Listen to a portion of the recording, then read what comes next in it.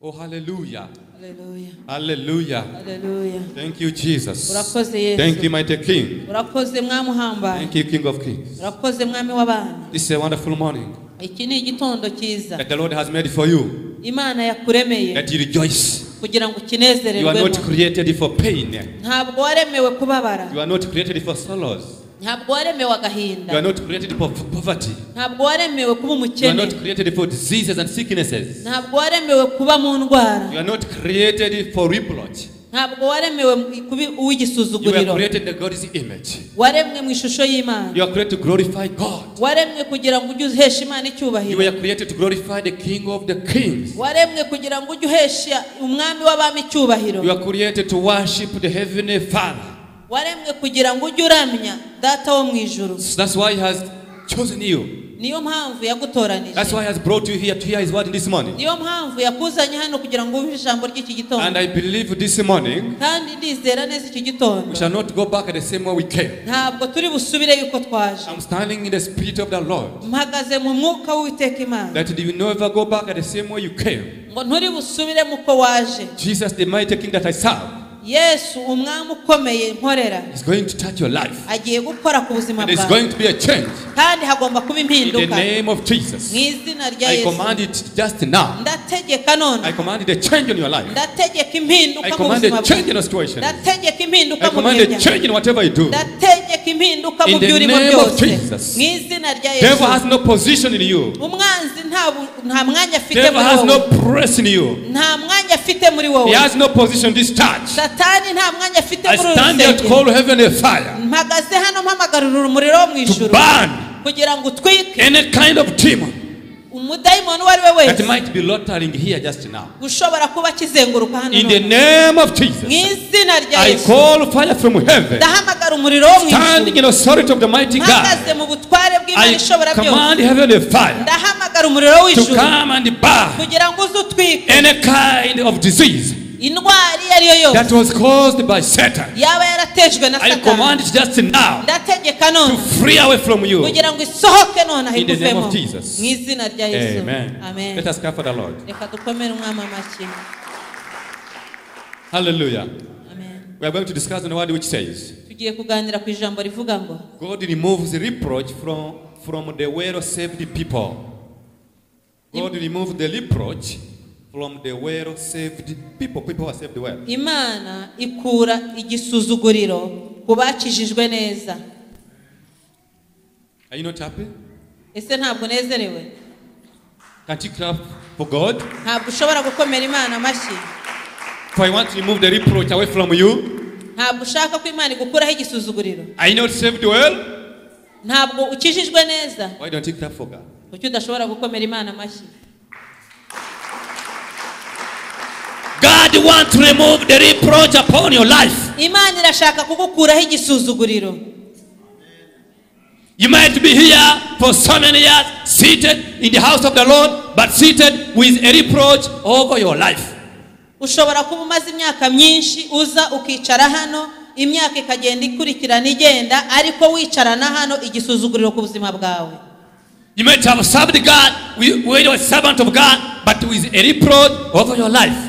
Ushobora kuba uri umukozi w'Imana aho ikorera hariho hose ariko ugendana igisuzuguriro ku buzima bwawe. When you have a reproach, Iyo ufite you igisuzuguriro have no say. nta jambo uba You ufite. have no word in the people. Nta jambo uba ufite mu bantu. You cannot talk to people and they listen to you. Ntabwo ushobora kubwira abantu ngo bakumve. Even in your family, Ndetse no mu muryango they wawe cannot hear you. ntabwo bakumva. Even your place of work, Naho ukorera they cannot hear you. ntabwo bakumva. Even your wife Yewe n'umugore washatse cannot hear you. ntabwo Even your yakumva. husband N'umugabo wawe cannot hear you. ntabwo yakumva. Even your children N'abana bawe cannot hear you. ntibakumva. Even your housemaids, N'abakozi bawe they cannot hear you. ntabwo When you bakumva. have reproach, Iyo ufite igisuzuguriro you cannot have a say ntabwo ushobora kugira ijambo. in your home Iwawe that you built for yourself. mu rugo rwawe inzu wiyubakiye. When you have a reproach, Iyo ufite igisuzuguriro you have a darker covering over your life. uba ufite igitwikirizo cy'umwijima kirabura kigutwikiriye. There is a dark cover that covers your life. Hari igitwikirizo cy'umwijima kiba gitwikiriye ubuzima bwawe. That covers you. Kikagutwikira. So that people cannot see you. Kugira ngo abantu batakubona. You sit in an exam. Ukicara hano. You have masters. Wicaye mu kizamu ufite amashuri. Ufite ubumenyi warize. You sit on an exam. Ukicara mu kizami. And you pass. Hanyuma ugatsinda. But when you come on the table of oral interview, ariko waza uje mu kizami cyo kuvuga, they can't see you. Ntibakubone. You speak rude words. Ukavuga amagambo mabi. You speak unworthy words. Ukavuga amagambo adakwiriye. You speak nasty words. Ukavuga amagambo yanduye. You become angry for no reason. Ukabona urarakaye nta mpamvu. And the people on the panel, they say, this one does not qualify to be our employee. Hanyuma abantu uhagaze imbere bariho bakureba bakavuga bati uyu muntu ntabwo akwiriye kuba umukozi wacu. Because of the reproach over your life. Kubera igisuzuguriro kiri ku buzima bwawe. Because of the darker covering over your life. Kubera igitwikirizo cy'umwijima kiri ku buzima bwawe. You are qualified. Urakwiriye. You speak but they don't listen from you. Uravuga ariko ntibakumva. You don't have a say. Nta jambo ufite. You eat but they don't come satisfied. Urarya ariko ntuhaga. You smear a very expensive lotion over your body but you are not looking smart. Urisiga ukisiga amavuta meza ahenze ariko ntugaragare neza. You put on expensive hair over your head but you don't look smart. Ugashira imisatsi myiza ihenze ku mutwe wawe ariko ntugaragare neza. You put on expensive clothes and garments but you don't look smart. Ukambara imyenda ihenze ariko ntugaragare neza ntuberwe. Kubera iki? Because of the reproach. Kubera igisuzuguriro. When you have a reproach, iyo ufite igisuzuguriro, you cannot be smart. Ntabwo ushobora kuberwa. Whatever kind of expensive clothes you put on. Imyenda yabihenze uko yabihenze kose wakwambara. When you have reproach over your life, iyo ufite igisuzuguriro ku buzima bwawe, you cannot speak and people listen whatever kind of qualification you have. Ntabwo ushobora kuvuga ijambo ngo abantu bakumve nubwo waba ufite amashuri ameze ate. Yes.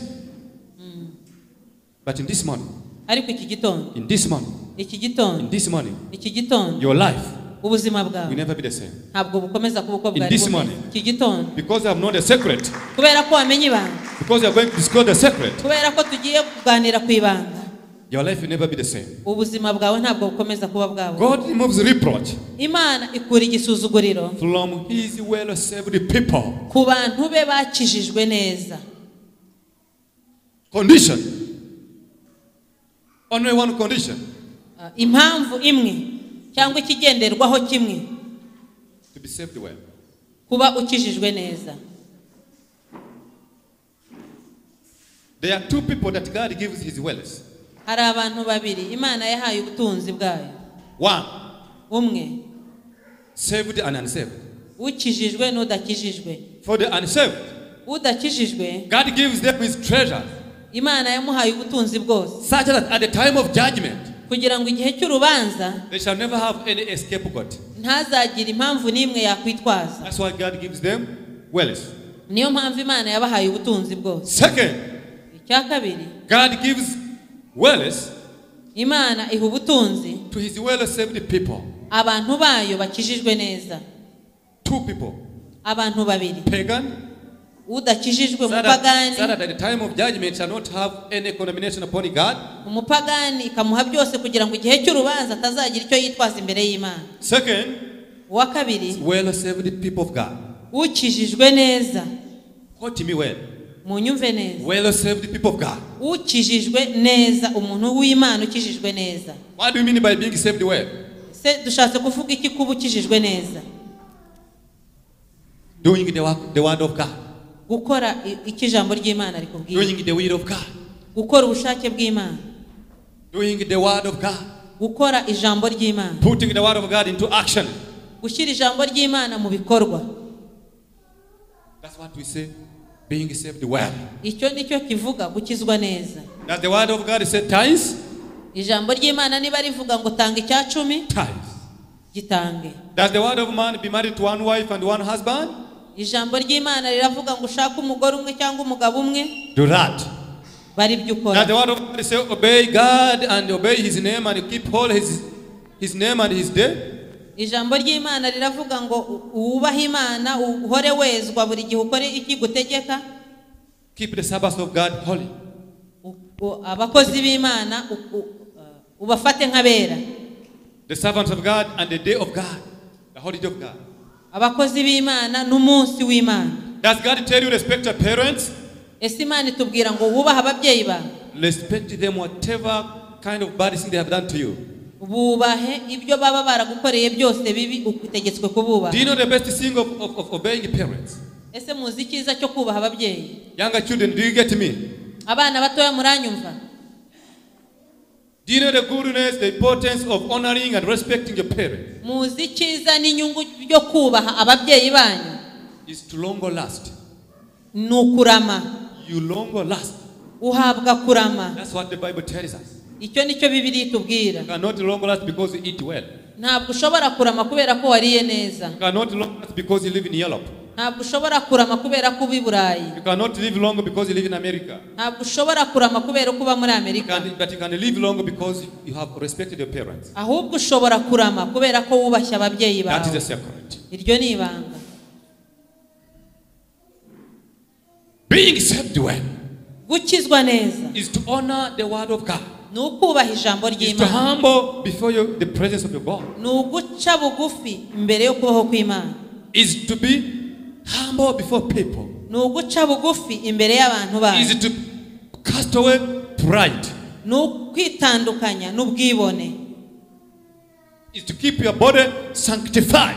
Ni uguhora umubiri wawe wejejwe. Is to have the altar of God in your heart. Ni ukugira igicaniro cy'Uwiteka muri wowe mu mutima wawe. Is to sing good things about people. Ni ukuvuga cyangwa kuririmba ibintu byiza ku bantu. Thinking. Cyangwa gutekerereza ibintu, kwifuriza abandi ibyiza. Yes, and planning good things upon your neighbor. Hanyuma ukajya utegura n'ibintu byiza kuri bagenzi bawe. The word of God says, Ijambo ry'Imana riratubwira. what you want other people to do for you, icyo ushaka ko abandi bagukorera, do it to them. nawe ukibakorere. The word of God is a reality. Ijambo ry'Imana ni ukuri. If you want God to love you, Niba ushaka ko Imana igukunda, love your neighbor. kunda mugenzi wawe. If you want God to make you rich, Niba ushaka ko Imana iguha ubukire, make other people rich. nawe kiza abandi. If you want God to heal your disease, Niba ushaka ko Imana igukiza indwara, pray for the sick. sengera abarwayi. If you want God to close the doors of the prison for you, if you want God to close the doors of the prison for you, Niba ushaka ko Imana ikinga imiryango ya gereza ku bwawe, visit the imprisoned people. sura abafunze. If you want God to take you to heaven, Niba ushaka ko Imana ikujyana mu ijuru, do the word of God. kora ibyo ijambo ry'Imana rivuga. If you want to be a friend of God, Niba ushaka kuba inshuti y'Imana, be a friend of the Bible. be inshuti ya Bibiliya. Hallelujah. Amen. Well saved people, Abantu bakijijwe neza, no reproach. nta gisuzuguriro. Starting from today, Uhereye uyu munsi, in the name of Jesus, mu izina rya Yesu, the Savior, the Lord, the mighty King, Mwami Imana, no more reproach. The people of God who are saved well. nta gisuzuguriro ku bantu bakijijwe neza. Let us see the word of God. Reka turebe ijambo ry'Imana. Joshua chapter 5, Yosuwa ibice 5, verse 2 to 9. ibice 2. Pastor, you can read for us Joshua Yes. chapter 5 Yosuwa ibice 5 umurongo wa 2 up to 9. kugera ku wa 9. Okay, let me read as the pastor is going to look for us. At that time the Lord said to Joshua, make flint knives and circumcise the people of Israel again the second time. So Joshua made flint knives and circumcised the people of Israel at Gibeah Haloth, and this is the reason why Joshua circumcised them. All the men of the people who came out of Egypt, all the men of war, had died on the way in the wilderness after they had come out of Egypt. Though all the people who came out had been circumcised, yet all the people that were born on the way in the wilderness after they had come out of Egypt had not been circumcised. For the people of Israel walked 40 years in the wilderness till all the nation, the men of war that had till all the nation, the men of war that came forth out of Egypt perished because they did not hearken to the voice of the Lord. To them the Lord swore that he would not let them see the land which the Lord had sown to their fathers to give us, a land flowing with milk and honey. So it was their children whom whom he raised up in their stead that Joshua circumcised. For they were circumcised because they had not been circumcised on the way. When the circumcising of all the nation was done, they remained in their place in the camp till they were healed.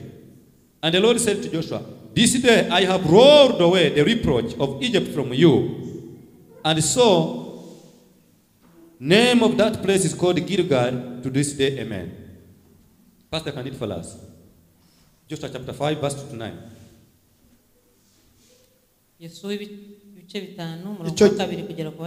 Icyo gihe Uwiteka abwira Yesuwa ati, wisaturira amabuye acyaye mukebe Abisirayeli ubwa kabiri. Yosuwa asatura amabuye acyaye ayakebeshereza Abisirayeli ku musozi Alaloti.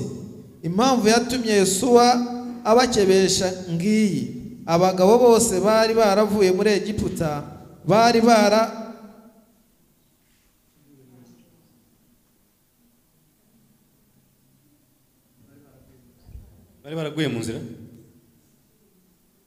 bari baraguye mu nzira inyura mu butayu barimo ingabo zose, nibo bari bavuye muri Egiputa.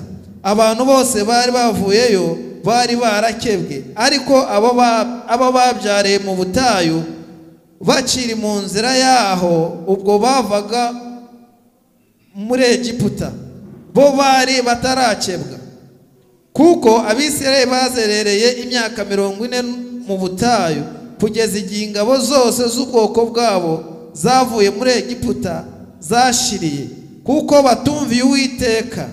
Uwiteka yari yarabarahiye ko atazemera ko bareba igihugu Uwiteka yasezeraniye basekuruza babo kukibaha,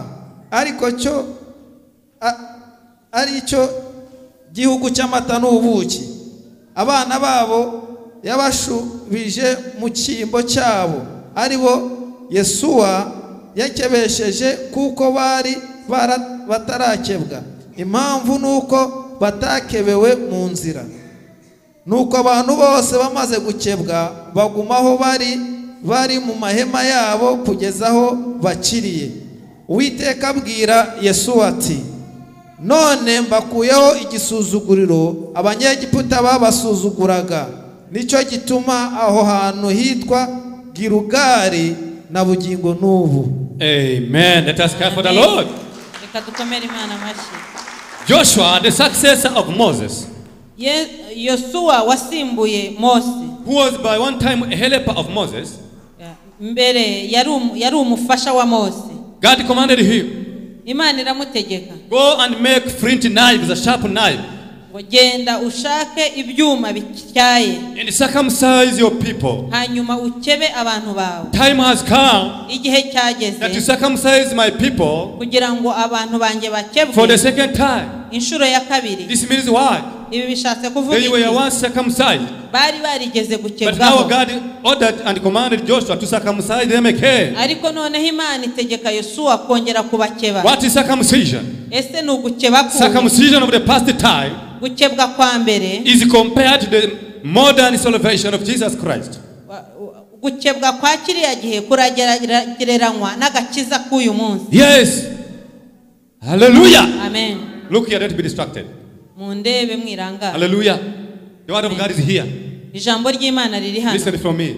Muntega amatwi. God is telling you Imana that this day irakubwira is a ngo final day iyi minsi for your ya nyuma. reproach. Uyu munsi ni umunsi wa nyuma w'igisuzuguriro kuri This wowe. day Uyu is munsi a final day ni uwa for your nyuma reproach. ku gisuzuguriro kikuriho. Do you want to part out with your reproach? Ese urashaka gutandukana n'igisuzuguriro? Listen to the word of God. Tega amatwi ijambo Do the word ry'Imana. of God. Kora ijambo ry'Imana. Do the will of God. Kora ubushake bw'Imana. Hearken to the voice of God. Utega amatwi ijambo Do ry'ijwi you know ry'Imana. why these people were died in the wilderness? Ese muzi impamvu aba bantu baguye mu butayu? One, Icyambere, they did not hearken to the voice of the Lord. ntabwo bari barigeze bita ku ijwi ry'Imana. They did not follow the voice of God. Ntabwo bari barigeze bakurikira ijwi They ry'Imana. did not do the will of God. Ntabwo bari barigeze bakora ubushake They did bw'Imana. not implement the word of God. Ntabwo bari barigeze bashyira mu bikorwa ijambo They ry'Imana. just regarded it as ordinary word. ahubwo bagendaga bibereyeho ku bw'andi magambo yanyu, Like a conversation between you and your neighbor and your friend. nk'uko abantu biganira nk'ibyo uganira hagati yawe na mugenzi But I want to wawe. remind you this morning, Ariko ndagira ngo nkwibutse iki gitondo, if God tells you something, niba Imana hari ikikubwiye, do it with your life. gikore n'ubuzima bwawe Do bwose, it with your soul. gikore n'umwuka wawe Do it wose, with your knowledge. gikore n'ubwenge bwawe bwose, Do it with your treasures. gikore n'ubutunzi bwawe bwose. The Israelites, Abanyayisiraheli they were supposed to spend like 3 to 4 days on the journey from Egypt to the promised land. ubundi bagombaga kumara iminsi hagati y'itatu n'ine mu rugendo rwabo rwabavanaga mu butayu, Maximum 1 week. byakabya bikaba icyumweru. But they spent 40 years loitering and wandering in the wilderness. Ariko bamaze imyaka 40 bizengurukaho bazenguruka mu The Bible butayu. tells us in this chapter 5, verse 6, that they spent those 40 years in the wilderness because they had hearkened. They did not hearken to the voice of the Lord. Bibiliya muri iki gice cya gatanu iratubwira ko impamvu Verse 6. mu gice cya gatandatu iratubwira ngo Chapter 5, verse 6. muri iki gice cya gatanu umurongo wa gatandatu Bibiliya iratubwira ngo impamvu bamaze iriya myaka yose bazenguruka mu butayu nuko batigeze bubaha ngo bakurikize ijwi ry'Imana. Not hearken the voice of the Lord. Ntabwo bigeze bita ku ijwi ry'Imana Like we tend to do nowadays. nk'uko natwe muri iyi minsi ya none turimo kubigenza. God tells you, come early in my house. Imana irakubwira ngo zinduka uze mu nzu yanjye, But you come in your way, on the way doing what you want. ariko wowe ukaza mu nzira wicira hirya no hino wikorera ibyo You ushaka, come late. ukaza ukererewe. And the word of God says, Kandi ijambo ry'Imana riratubwira the one I consider is the poor man who feels trembled by my word. ngo uwo nitaho ni umukene ariko wita ku ijambo ryanjye, Uhindishwa umushyitsi. uhindishwa umushyitsi n'ijambo ryanjye. Are you trembling by the word of God? Ese urahindishwa Do umushyitsi you n'ijambo fear the ry'Imana? word of God? Ese ufite ubwoba bw'ijambo Do you ry'Imana? fear what comes from this Bible? Ese uratinya ikintu gituruka muri iri jambo ry'Imana, Or you take it as ordinary sin? cyangwa ubifata nk'ibindi bintu bisanzwe? Characteristics of people who are not saved well. Ibintu bigaragaza abantu badakijijwe neza. One, Icya they mbere, don't fear God. ntabwo batinya Imana, They don't fear the time of coming to the house of God. ntabwo batinya amasaha yashyizweho They yo kuza mu don't nzu fear the y'Imana, servants of God. ntabwo batinya abakozi They b'Imana, don't fear here on the pulpit. ntabwo batinya hano ku They don't gatuza, fear the house of God. ntabwo batinya inzu They y'Imana, don't fear the word of God. ntabwo batinya ijambo They don't fear ry'Imana, their parents. ntabwo batinya ababyeyi They babo, don't fear elder people. ntabwo batinya abakuru. Elder people comes in the bus. Niba umuntu mukuru aje muri bisi You are seated. ukaba You wicaye, don't stand up for him to sit. ntabwo ushobora kumuhagurukira You are ngo not fearing yicare, God. ntabwo utinya Imana. Your parent comes, Ababyeyi bawe baraza, or even a parent of your neighbor. cyangwa se umubyeyi w'amaturanyi banyu He comes, instead of giving him the place, he continues sitting, putting on the leg of the other. akaza, waba wicaye ku ntebe ntuhaguruke ugakomeza wicariye ugeretse akaguru ku kandi. You don't fear God. Ntabwo utinya Imana. Fearing God Gutinya Imana is giving respect to God. ni ukubaha Imana, Is giving respect to other people. ni ukubaha abantu, The elders, abakuruta, the servants of God, abakozi b'Imana and your elder, your own elders. n'abakuruta, So abakuru kuri who wowe. don't fear Rero abadatinya, is a sign of people who are not saved well. abo ngabo ni ikimenyetso kigaragaza ko badakijijwe Two. neza. Icya kabiri, They spend most of their time on earthly things. bafata igihe cyabo bagikoresha mu by'isi, Most of their time. igihe cyabo kinini bagikoresha mu by'isi. And the word of God says Kandi ijambo ry'Imana riratubwira in ngo Colossians chapter 3, mu Bikorinto ibice bitatu, Colossians, mu Bakolosayi ibice Pastor, bitatu, you can read for us. Colossians chapter 3, verse 2, only verse 2. Abakolosayi ibice bitatu umurongo wa kabiri, That set your affection on things above, not on things in the earth. Mujye muhoza amaso yanyu kubiri hejuru atari ibyo hasi cyangwa se mu isi. Chapter 3 verse 2. Colossians. Abakolosayi ibice bitatu umurongo wa kabiri gusa. So, yes, Pastor, God bless you.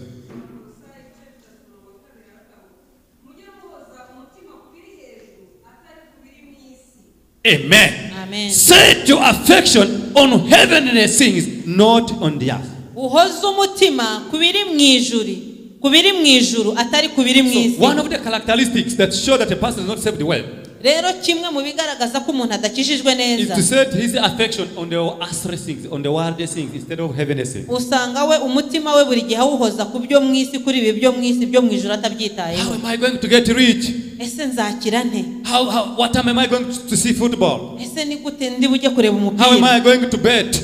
Ni gute ndi bujye muri betting? You spend your time in WhatsApp.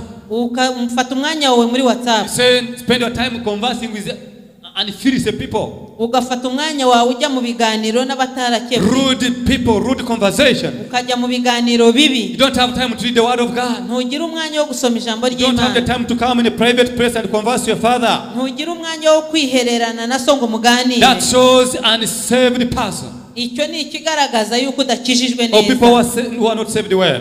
Ni ikigaragaza umuntu udakijijwe neza. But a person who is saved well, Ariko umuntu ukijijwe neza he keeps your focuses on heaven.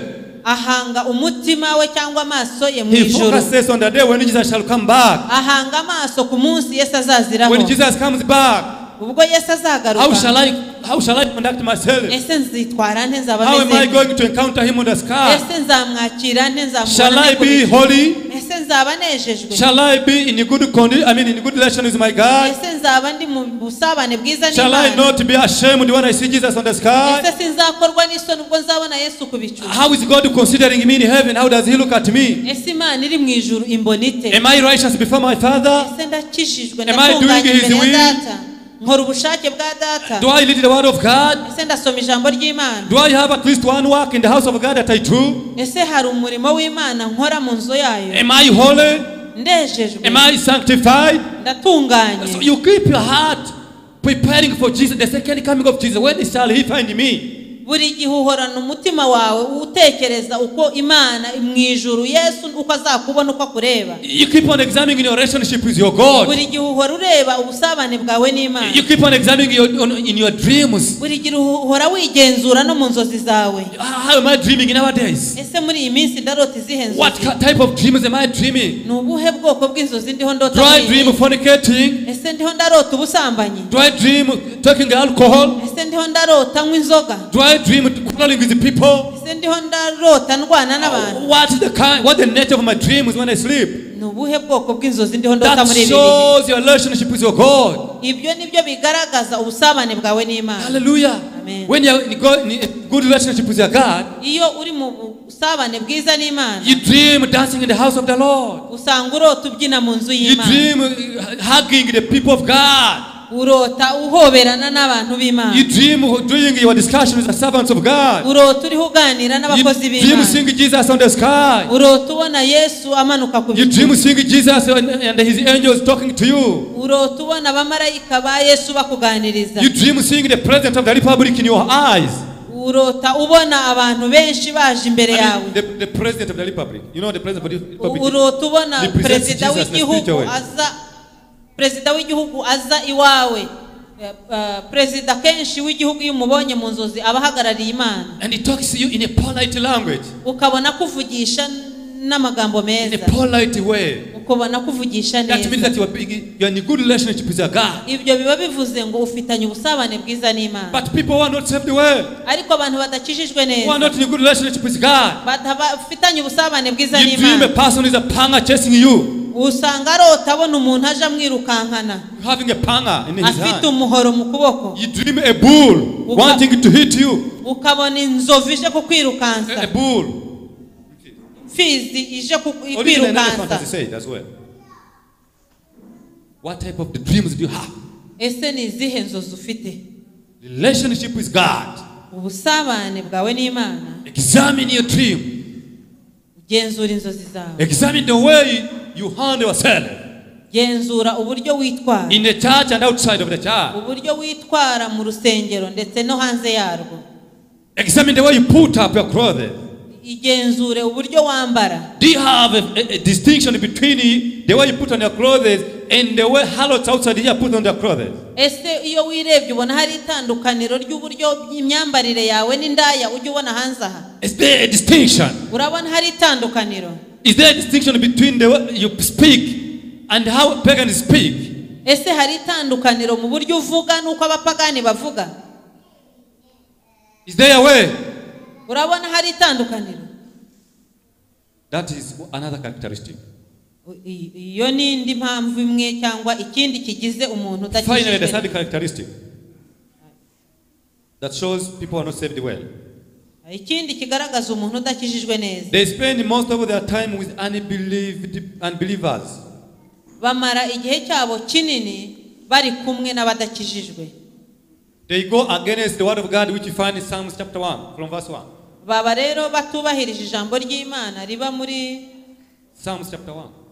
muri Zaburi igice cya mbere. Where God forbids us to sit with any people. Aho Imana idutegeka kuticarana n'abari bo bose. How do you spend your day? Ese umunsi wawe witwara mute? Which people do you spend your day with? Ni bande umarana nawo uwo munsi? How long do you speak and visit the people of God? Ni kangahe uvuga amagambo atarayimana? I mean, how long do you come and visit the people of God, the believers? Ni kangahe ujya gusura bene so bakijijwe? How long do you discuss the word of God with believers?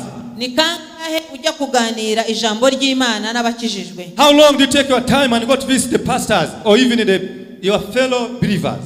Ni ryari ufata igihe kingana iki cyo kujya gusura abapasiteri cyangwa abakozi b'Imana cyangwa bene so? But unfortunately, ariko we ikibabaje find ourselves usanga akenshi taking most of our time igihe cyacu with tugifata unbelievers. turi kumwe Though they n'abadakijijwe. may be your family, relative. Birashoboka ko harimo n'abo mu muryango wawe. But it is very good for you to take time and look and visit the people of God and discuss the word of God, discuss about the exaltation of God. Ariko ni byiza kugira ngo usure abizera muganire ku ijambo ry'Imana. Hallelujah. Amen. Hallelujah. Amen. Hallelujah. Amen. These people that we have read in Joshua chapter 5, the Israelites, Aba bantu twasomye ubwoko bwa Isirayeli twasomye muri Yoshuwa ibice bitanu. they did not inherit the land of Canaan. Ntabwo bari barigeze They did not inherit. They did not inherit at all. ntabwo bari bararazwe igihugu cya Kanani. Ntabwo bigeze bakiraho. Because they died in the wilderness, all of them. Bapfiriye mu butayu bose. Apart from younger children who had not attained the age of 20. Uretse abana batoya batari bageze imyaka All the 20. rest, including war fighters, war heroes, they all died in the wilderness. Abandi bose harimo n'abarwanya intambara bose baguye mu Now, when you butayu. read verse 8, Iyo usomye umurongo wa in munani the same chapter, muri icyo cyanditswe muri Chapter 5. Yoshuwa ibice bitanu.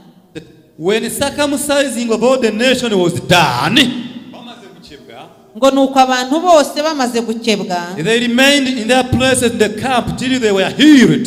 baguma aho bari bari mu mahema yabo kugeza aho bakiriye. After they had been circumcised Nyuma yo gukebwa for the second time, ku nshuro ya kabiri they remained in the place where God had told them to remain bagumye aho Imana yari yarababwiye till kuguma they were healed. kugeza igihe bakiriye. But when you get saved today, Ariko iyo ukijijwe uyu munsi you go out of the church, uhita wisohokera mu itorero you go anywhere. ukigira aho ariho You hose say, what I wanted is salvation, then otherwise I'm going. ukavuga ngo icyo nashakaga kari agakiza ibindi bisigaye Because so many ndigendeye. times we baptize people here, but after 1 week they disappear. Inshuro nyinshi hari abantu benshi tujya tubatiza hano ariko nka nyuma y'icyumweru kimwe ukababura. But the word of God is saying, Ariko ijambo ry'Imana riravuga after ngo when the circumcising of the nation was done, they remained in their places in the camp till they were healed. ngo nuko bose bamaze gukebwa baguma aho bari bari mu mahema yabo kugeza aho And the Lord bakiriye. said to Joshua, Hanyuma Uwiteka abwira Yosuwa ati, this day I have rolled away the reproach of Egypt from you, and so the name of that place is called Gilgal of this day. ngo none mbakuyeho igisuzuguriro abanyegiputa babasuzuguraga, ngo nicyo gituma aho hantu hitwa Gilgali na bugingo n'ubu. Why did God remove the reproach away from the people from Egypt? Imana yakuyeho igisuzuguriro ku bwoko bwa Why? Isiraheli kubera iki? They were circumcised. Bari bakebwe Why? kubera They iki? remained the place where God had told them to remain. Bagumye aho Imana yari yababwiye Why? kuguma. Kubera iki? They heard what Joshua told them from God, and they hearkened that word. Bumvise icyo Yosuwa yababwiye icyo Imana yamubatumyeho hanyuma baracyakira. Why? Kubera iki? They obeyed Joshua to circumcise them. Bubashye Yosuwa kugira ngo abakebe. When you are saved well, Iyo ukijijwe neza, when they were circumcised well, iyo wakebwe neza, The reproach is removed from you. igisuzuguriro kigukurwaho And you live in Gilgal. hanyuma ukiturira Gilgal. Do you want to live in Gilgal? ese urashaka kuba Gilgal? May I see the hand of people who want reproach to go away from them? abashaka kuba Gilgal muzamuri. May I see the hand of people who want to stand in Gilgal? ndashaka kubona akaboko hejuru kubashaka kuba Gilgal. What is Gilgal? Gilgal ni It's a place where you have a say. ni ahantu utura ukaba ufite ijambo. It's a place where you have care. ni ahantu uba ukaba ufite It's a ukwitaho. place where you have freedom. uba ufite It's a umudendezo. place where you have peace of mind. ni ahantu uba ufite amahoro yo It's a mu place where you mutima. feel comfortable. ni ahantu uba wumva uguwe It's a neza. place where people love you. ni ahantu abantu It's bagukunda. a place where you have no betrayal. Where people can betray you. ni ahantu abantu badashobora kuguhemukira. It's a place where you have no suspicion of other people. ni ahantu abantu badashobora kugukekakekaho ibyo ari byo It's a byose. place where you feel freedom. ni ahantu wumva uri mu It's mudendezo. a place where you feel that you are loved. ni ahantu wumva ukunzwe. It's a place where you feel comfortable. ni ahantu wumva uguwe neza.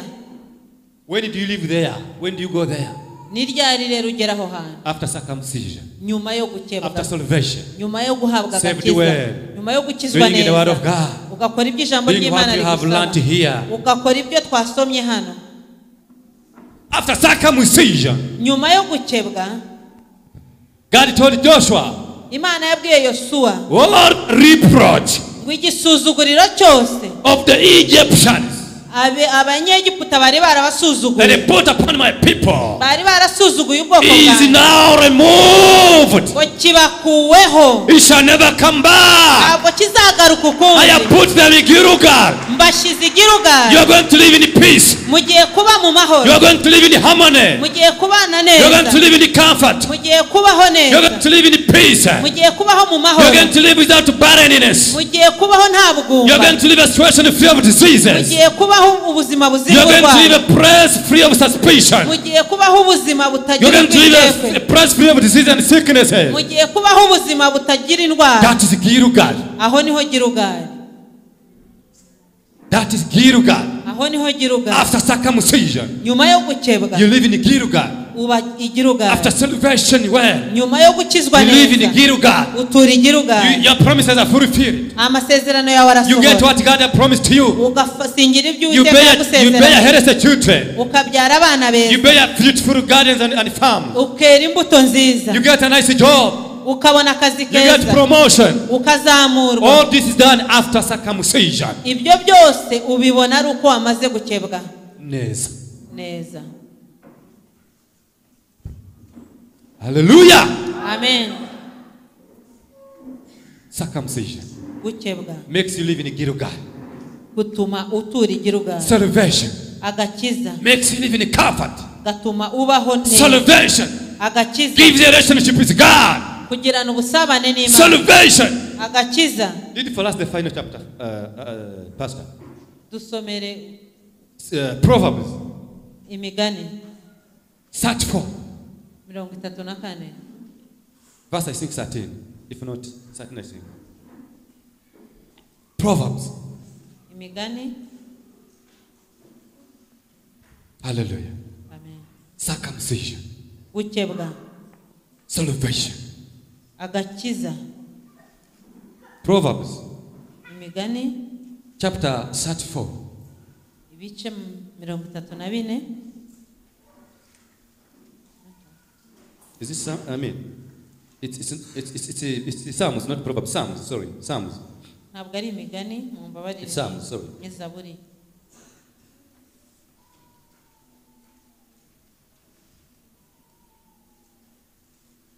Hallelujah. amen.